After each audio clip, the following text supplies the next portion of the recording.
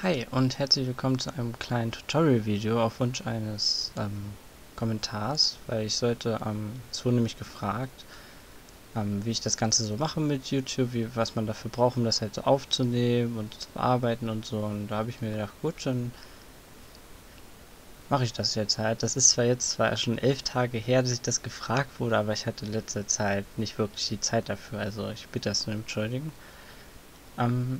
Also, was braucht man?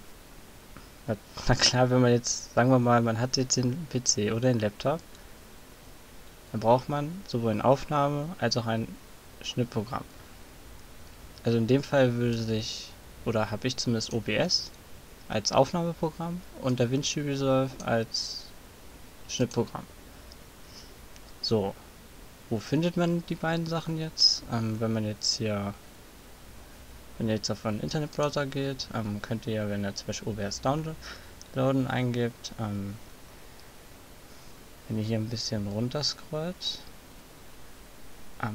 hier, ja, hier drauf geht, also ich werde euch das auch verlinken, könnt ihr euch OBS downloaden, also entweder für Windows, Mac oder Linux, könnt ihr euch entscheiden, müsst ihr wissen.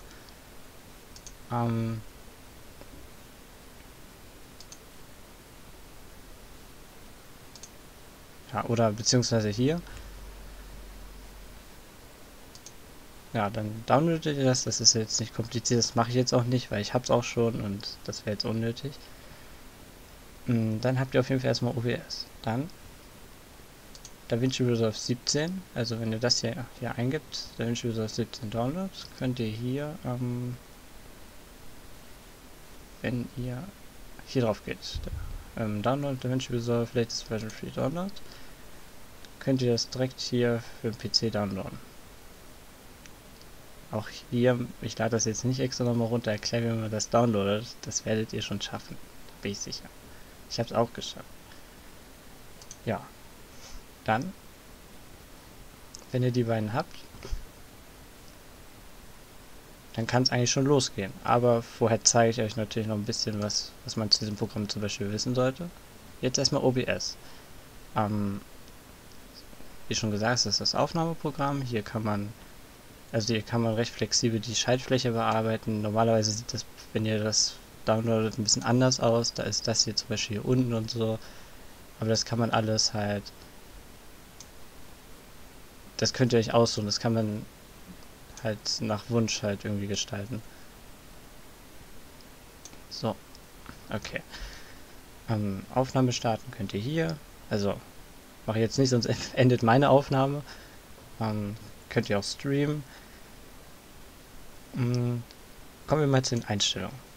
Also hier ist jetzt nur allgemein was. Müsst ihr euch angucken. Also hier sind die Einstellungen. Dann noch ein bisschen was zu Stream. Dann noch mal ein bisschen was zur Ausgabe. Wie ihr das haben wollt. Audioformat.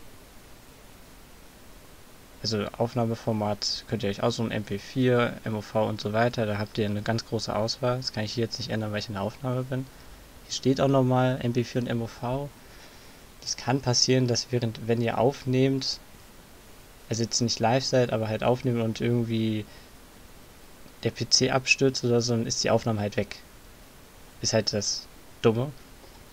Alternativ, man kann es auch einfach in einem anderen Aufnahmeformat aufnehmen und dann halt remixen. Also das kann man hier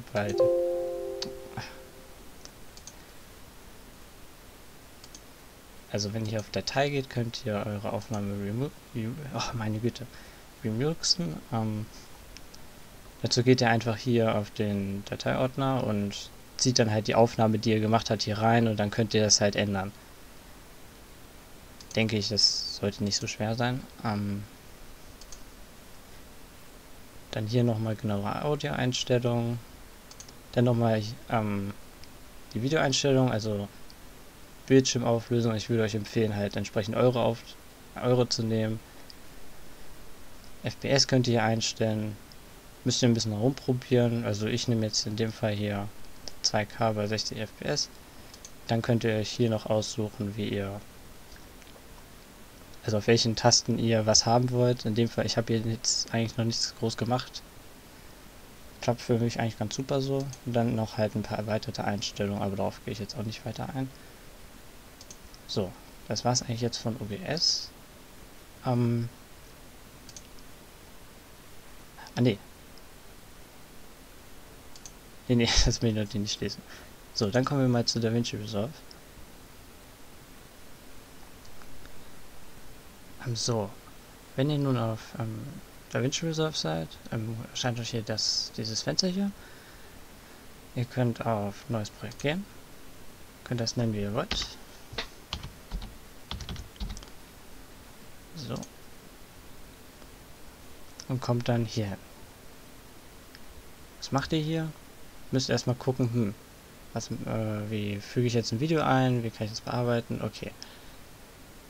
In diesem Fenster hier, wo No Clips im Media Pool, macht ihr Rechtsklick drauf, geht auf Import Media und macht halt Doppelklick auf dieses Video. Wenn es ein anderes Audioformat hat, als es bei DaVinci Resolve voreingestellt ist, dann geht ihr einfach auf Change, weil sonst dann wird das automatisch geändert, weil sonst hört ihr halt nichts. Das wäre ein bisschen blöd.